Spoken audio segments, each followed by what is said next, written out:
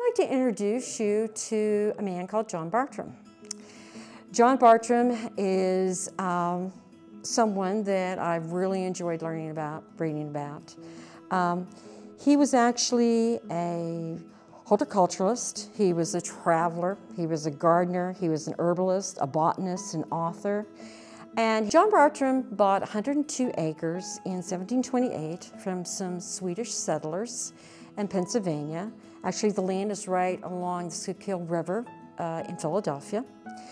And he turns this 102 acres into this first garden where he creates actually this beautiful arboretum and these plants and grows seeds, and he becomes this, well, as we know, this first real horticulturalist of the American colonies, the North American colonies.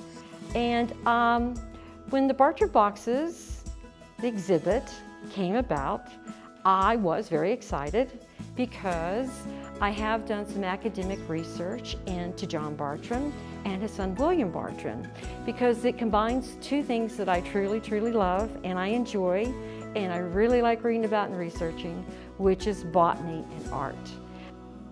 The premise of the Bartram's Boxes Remix exhibition has to do with the Center for Art and Wood in Philadelphia collaborating with John Bartram's Gardens. They had about 14 different species of trees blown down during a windstorm, and so what the center did was decided to create an exhibition around a challenge to woodworking artists where they were asked to create designs for pieces that would be built out of materials and wood that came from the garden's property, and also conceptually think about those in relation to the history of John Bartram's work as a botanist. About 2 years ago, Albert Leacoff from the Center for Art and Wood in Philadelphia approached me about the possibility of bringing their Bartram's Boxes Remix exhibition to our campus.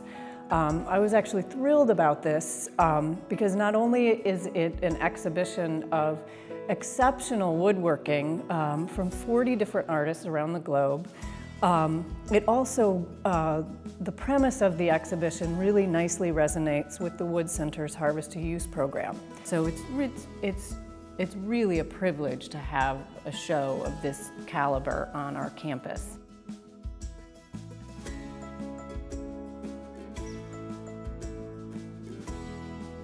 There are actually several IUP folks represented in the exhibition. My predecessor, Chris Weiland, who actually founded the woodworking program here and taught for 31 years at IUP, has a really lovely piece in the exhibition called Seed Collector. And then his piece in the exhibition is made from a chunk of poplar that came from the wood that was felled in the Bartram's Gardens. So it's a really lovely abstract form that's topped with a very shallow bowl shape that actually has gathered into it some fountain grass seeds. And so I think, you know, that really relates to this whole idea of regeneration with the hope that's contained in a seed. One of the pieces that I love is a walking stick, actually, by Hilary Pfeiffer. And Hilary made her piece, took inspiration for her piece actually from William and the idea of walking, so she created this walking stick, and then it has various carvings on it, these really lovely quirky carvings that are based on William's drawings. And I think also this piece speaks to the variety of works, but also to the accessibility of the works that I think anyone, from children to adults, from all walks of life, can find something in this exhibition to relate to. Donald Fortescue and Matt Hebert's piece, what they did was invite students to whittle little sculptures, just tiny objects that would fit in the palm of your hand. And this is a very, low-tech kind of action. This just knife and piece of wood in hand, whittling a shape, and all the whittlings were done with wood that had come from the Bartram's Gardens location. And then also in keeping with this idea of that Bartram transported seeds across the globe, there was also a sort of transport part in this piece where the whittlings were all gathered, put into these boxes that Donald had made with wood from the Bartram's Gardens estate. And then he shipped the whittlings across the country to California, where Matthew Hebert then turned to digital technology, and with computer software and 3D modeling actually rendered these hand-hewn objects with 3D modeling and then created the negative of those. So in the actual exhibition is not the whittlings that the students did, but the negative space that was created digitally.